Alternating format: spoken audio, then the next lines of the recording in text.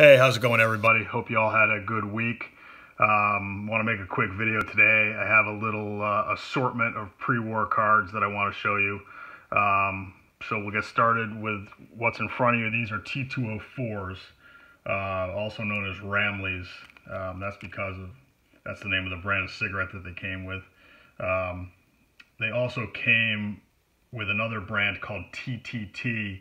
So the cards with those backs are very expensive. You don't see them a lot. Almost all of them that you're going to find have this Ramley back.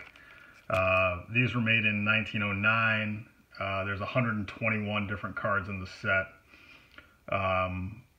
By far the most expensive card is the Walter Johnson card.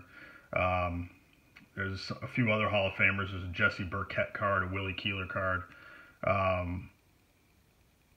Not the most popular set, mainly because compared to other sets at that time, there aren't a lot of the big names. There's no Christy Mathewson, there's no Ty Cobb, there's no Honus Wagner, but I think they're pretty cool looking cards. They have this gilded gold border with this kind of ornate design, and a photograph of the player in this oval frame in the middle, and the name, position, and team on the bottom. You can also find in the set there's 6 cards that come with a square frame instead of this oval frame. Those are very rare, hard to find, and those all have blank backs. So another reason that people don't tend to like this set as much as others is that it's very expensive. Even these common players, you're going to have to pay a little more for these. So this one here is Pat Donahue. When I bought this card, it was slabbed by SGC and it said Jigs Donahue on it. I didn't know a lot about the player. When I got home, I did a little research and I discovered that the player on the card is actually Pat Donahue, and Jigs Donahue was his brother. So I sent an email to SGC and explained what I had found, and sent the card back in, and they re-slabbed it and corrected it for free. So that's Pat Donahue. This is Heine Wagner. This is PSA 3.5.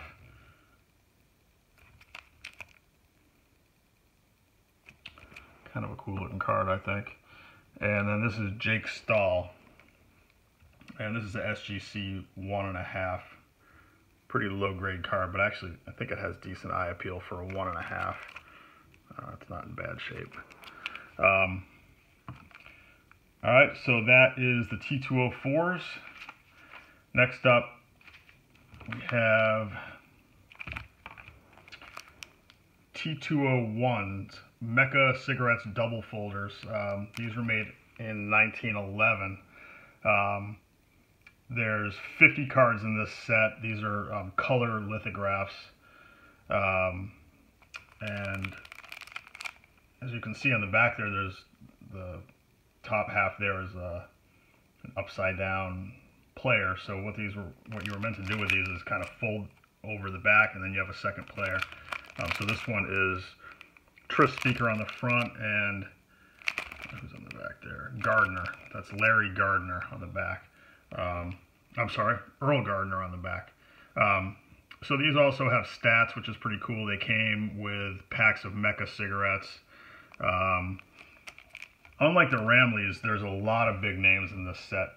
Just 50 cards, but you'll find Chief Bender, Mordecai Brown, Ty Cobb, Walter Johnson, Christy Mathewson, Tris Speaker, Eddie Collins, lots of big names. And another nice thing about this set is that they're not really very expensive. You can find these relatively cheap. I actually just looked really quickly on eBay, and for less than 150 bucks, which I realize is expensive, but for a set from 1911 with Hall of Famers, for under 150 bucks, you can get, there's a whole bunch of Hall of Famers on eBay. And I'm going to do another video, hopefully soon, on collecting pre-war cards on a budget. And this is definitely one of the sets that I'm going to focus on. There's a lot of big names. I think they're pretty nice looking cards and reasonably priced compared to other sets from this time. Alright, so that's the Tris speaker. I also have ungraded. This is an Eddie Saccott and John Thoney also on the back there. Alright, so that's T201s. Next up, I have this E95 Philadelphia Caramel Bill Kerrigan card, and this card is a SGC1. This card is just beat to hell. I don't remember where I got this card. I have no idea where I got this from. But although this card looks pretty horrible, this is actually a very nice set. And as you can see on the back there, try to get the glare off there. It's 25 cards in the set, and there's some big names. Honus Wagner, Chief Bender, Ty Cobb, Sam Crawford, Christy Mathewson, Eddie Plank. That's actually a really cool card, the Eddie Plank card. It's the same portrait as his T206 card, but the T206 card is exceedingly rare and expensive. I've actually been looking for the E95 Plank card for my collection. So this is Bill Kerrigan from the E95 set. Looking to find some more E95s for my collection, hopefully in better condition than that card. Next up, this is a 1925 Exhibits Red Ruffin card, and this is graded at SGC 4. This was made by Exhibits Supply Company, which I think was based out of Chicago. And these are postcard size cards that were sold in vending machines. The first set was made in 1921, and they made cards through the 60s. So there's a lot of different sets. Obviously the earlier ones are more expensive. There's a number of Babe Ruth cards from the 20s. And the big card from this set from 1925 is the Lou Gehrig card, which is his rookie. Up until a couple of years ago, you could get that card for, it still was pretty expensive, but in the past couple of years, the price of that card has just skyrocketed. You know, 50, 60, 70,000 bucks. So that's pretty cool. The reason that I was searching for this card is I am trying to put together a set of every player who ever played for the Red Sox who's in the Hall of Fame. I wanted to get a card of them in a Red Sox uniform. And Red Ruffin, who obviously played for most of his career on the Yankees, did play for the Red Sox. And this is actually his second year card. There's a card that was made in 1924 by Diaz Cigarettes. It's a Cuban card, which would be his rookie card. I've never actually seen one. They're very rare. It would be very expensive if you could find one. So I started looking for this, and I actually had some trouble finding this card, but eventually did find one on eBay. It was not graded when I got it, so I purchased it and sent it off to SGC, and they slabbed it. These are all blank backs. Actually, Exhibit does have some that have a postcard back on them, but this one's blank back. The 1920s Exhibits cards, you can actually get a lot of Hall of Famers for a reasonable price. This is another set I'm going to talk about when I do my video on pre-war cards on a budget. Some people don't care for the larger, oversized cards, but you can really get some big name Hall of Famers with some cool poses for relatively inexpensive. All right, so this is the 1925 Exhibits Red Ruffin card. Okay, next up,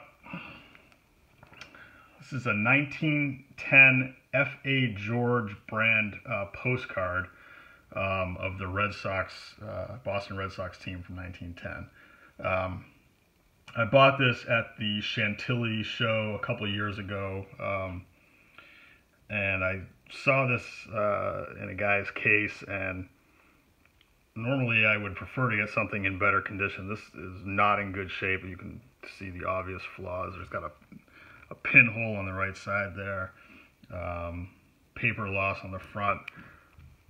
the back is kind of destroyed. Obviously, this is postally used. It was sent, maybe glued in a scrapbook or something. But anyhow, I saw this and I had never seen this postcard before. You know, sometimes you just have to buy something when you see it, or you may not get an opportunity again when you're talking about stuff like this. There's some pinholes on the top there too. But anyhow, I thought even in this condition, I thought it was a pretty cool looking postcard. I was happy to get it. I've only ever seen a few of these. Didn't pay a ton for this. In better condition, you'd pay quite a bit. So, all right, 1910 F.A. George postcard.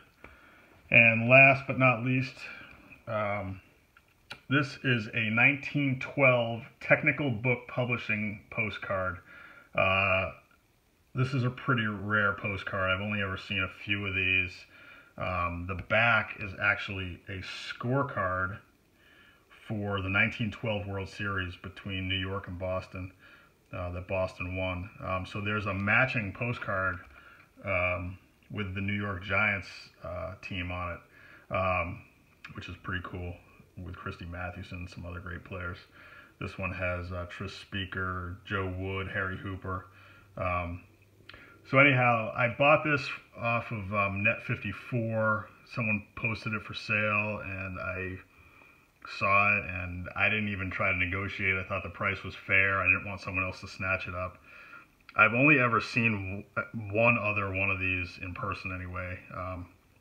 Not a whole lot of them, so I was happy to get it. Not in great shape. You can see on the, or maybe if it'll focus, you can see there's some paper loss on the top there on both sides. That was tape. It was taped into something. There you go. And then on the bottom there, there's a little pencil writing in the corner there. But pretty cool looking postcard. I like the pose, and like I said, not the easiest one to find. There's one that's been on eBay for a while. I believe it's still there. And I think the asking price is $5,000, which is crazy. It's not worth anywhere near that, but you know, pretty rare postcard. So, all right, that's it for today. Have some more videos I hope to make in the next week, and purchased a very cool item on eBay that I'm looking forward to receiving, and I'll show you that when it comes in. Hope you all have a good rest of your weekend, and I'll talk to you soon. If you like the video, please give it a thumbs up, subscribe, and comment. Thanks a lot. Bye.